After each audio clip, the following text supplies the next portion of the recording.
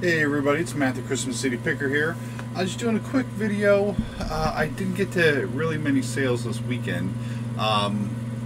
It rained Saturday morning, go figure. And by the time it cleared up, it was later in the afternoon and there was nobody really around at any yard sales. So I did go out thrifting for a little bit. Found a couple little things, nothing really major. But I figured what I'd do today is I grabbed a tote and a bag that's tied up here. From one of the lockers that I bought at auction. I'll post a quick snippet of that.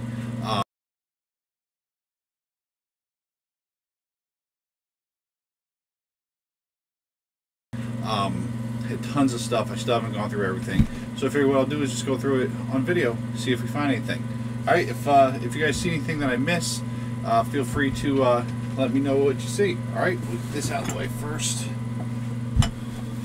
I think this glass is in there. Let's see. Let's get this. Okay, that's a dirty Band-Aid, so that's going to go in the garbage. Okay, this looks like some. Okay, looks like a little bit of everything. All right, so looks like we have some makeup here. Makeup proteins. These things can actually go for. I got to count the prices on these. Eyelash pencils are in a good bin, so we'll check that out. Looks like, see if you can see here, looks like mice have been eating at that, so I don't know, so I just gotta be a little bit more careful about just reaching in here. Nothing in this old coin purse. Always check the pockets. Always check the pockets. Okay, old linen, old ace bandage. Let's get some of that stuff out of the way. Alright, a wooden box.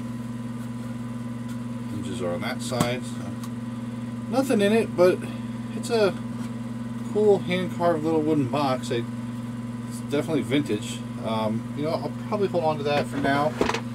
See if I can find some comps on it. If I do find some comps on it, I'll pop it up on the screen here if I can. And if not, take it to the flea market yard sale. Alright, I know what these are. Remember my late aunt used to always have one of these. Made in Italy though. It's a cigarette case. Looks like, I'll see if I can clean that. I don't think, it looks like that's actually rubbed raw.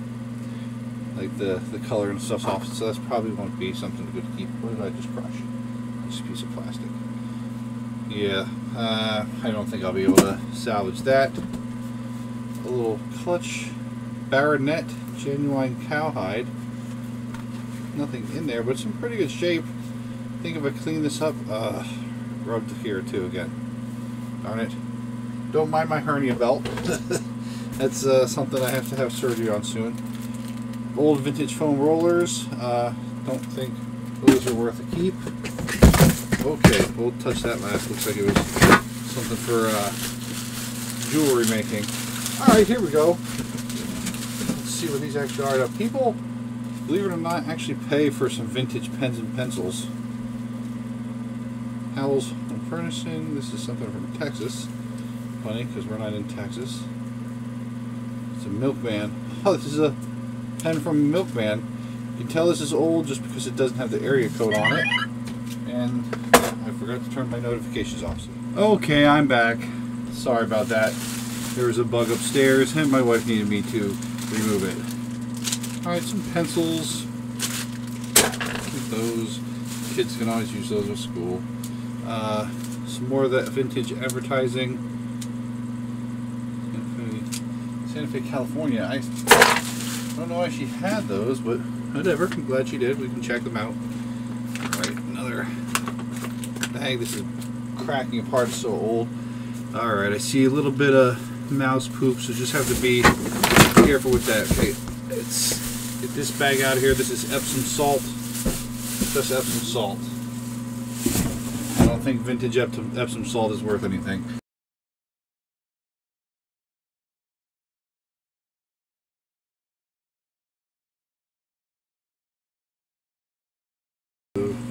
Sorry, this one's a bust. But there is this box here. So let's tilt it to the side. There we go. So let's just move this and then move the bin. shall we? Alright. Alright. Let's use the camera a little bit, huh? Alright, so this is all kinds of jewelry pieces. I don't know if it doesn't look. I don't really know much about costume jewelry, but this is not Doublemint gum earrings. That's all right. That's odd. Let's hold on to those. All right. I mean, anything like pin. Okay, this is all weird. These aren't earrings. I don't know what they actually are. Charms, juicy fruit, Band-Aids, Pepsi bottle. There, Pepsi bottle. Like, I don't know what you call those. Charms. I don't know what they would be charms for, but Daffy Duck. A Daffy Duck. Barrette. Bugs Bunny. Barrette. A mouse. This will take a little bit to go through. Christmas. Costume jewelry.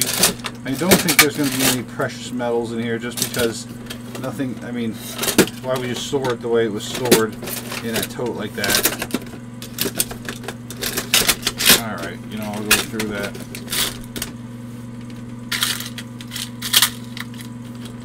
Alright, everybody. I think this was a bust for this tote. I apologize. We'll find some more. Alright, let's just get this out of the way. Alright. We'll keep these. Check in on these things, the value of these. Like vintage Looney Tunes, which is always good. Always good to check the price on that. Alright, so next we'll check the bag. Alright, okie dokie, there we go. Okay, so this looks like, just by first glance, it has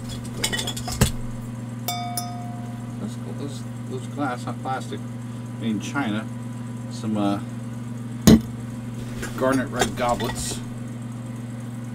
Check on those value. Alright, glasses case. Sunglasses.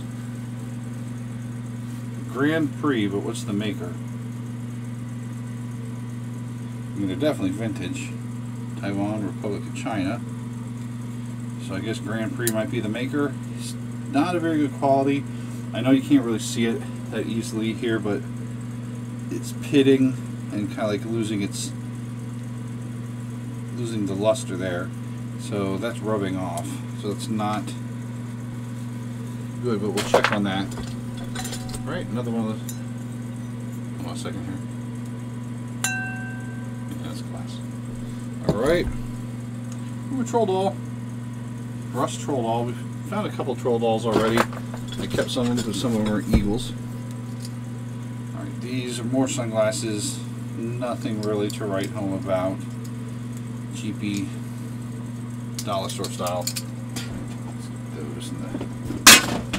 Where's there? Ah, here we go.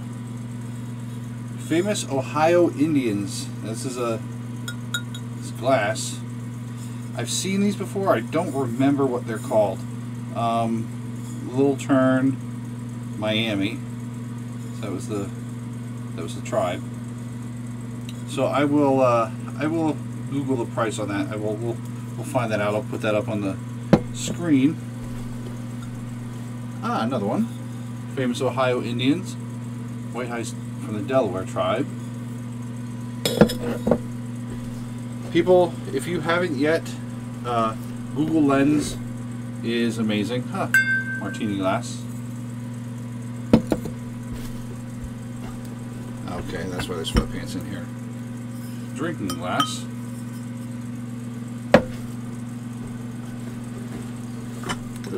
And there's some paper that was eaten. Okay, let's definitely have to wash your hands. If you ever buy storage units and you can see mouse poo, just make sure to thoroughly wash your hands after you thoroughly wash your hands after you handle anything. You don't want to catch anything. Okay, so these, goblet. There's a whole set here. So we have 4.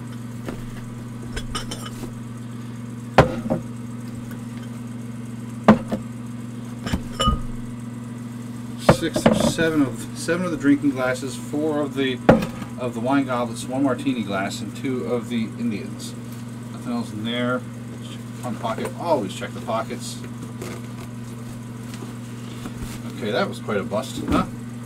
Alright, I apologize. I thought there was going to be something a little bit better, but you never know. Let me check the prices on the Indians glasses, and we will get right back. Alright, I just looked on Google Lens for some of these things, and these Indians of Ohio glasses actually are around $10 a piece, plus shipping, so that's not too bad. These vintage ruby red glass tumblers are about, even though they're made in China, they are vintage. It looks like these are going about $6 a piece, so I could probably just slot up, you know, the 7 of them, just say $40, and, you know, call that a day, plus shipping. I didn't really check the rest of the stuff, but this is just kind of, alright, doesn't look like these are worth that much. I'd say it looks like $4 a piece. So I'm just going to lot 2 of these together, sell for $8 plus shipping, or $10 free shipping. First class envelope, not a problem. So we got a little bit out of that. I'm going to have to look through some of that, the vintage jewelry, or costume jewelry, see what we have. That's all I actually brought in today. It was a busy day, so I didn't have that much. But all in all, so let's say between the 2 totes, we have about $60 that we know of so far. So it's not that bad. I mean, we already made our money back with the locker. $60 per tote. If you could average that out, we're gonna triple our money on the locker. So it shouldn't be that bad. But it's gonna be a bunch of piece by piece things, unlike the other locker that I got, that I spoke about, that I got on an offer.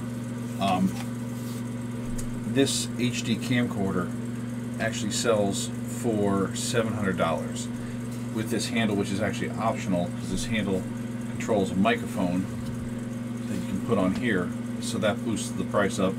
This camera is Wi-Fi enabled. It has night vision, so dual SD cards. I'm just going to sell it with 2 long life batteries and a charger, and this thing is legit when it comes to camcording. So that's a nice $700. That's more than the price of the locker easily, just on that. So that locker I already made the money back, working towards doubling it, and then I think we'll probably get about 4 times the price on that. So we should do pretty well with what we picked up last week. I think I will end it for now. We will try another tote or 2 tomorrow. On Whatnot, I have a sale coming up on Wednesday. I'm going to do the wrestling figures that I had. I think I'm going to try those at Sudden Death. I haven't done Sudden Death yet on Whatnot. We're going to give it a shot. My buddy John from Severe Thrifters actually did a Sudden Death today, and it went pretty well. It seems like everybody tries to snipe everybody at the end, and so it's like for the first 30 seconds you have nothing, and then the last second, boom, you have a couple. So I will try that on Wednesday. I will also do a podcast if I can on Wednesday, and then you know, figure some other things out, see what I can get this week, and we'll make another one soon. All right. Well, that's it for today, everybody. Have a great day and a better tomorrow. See ya.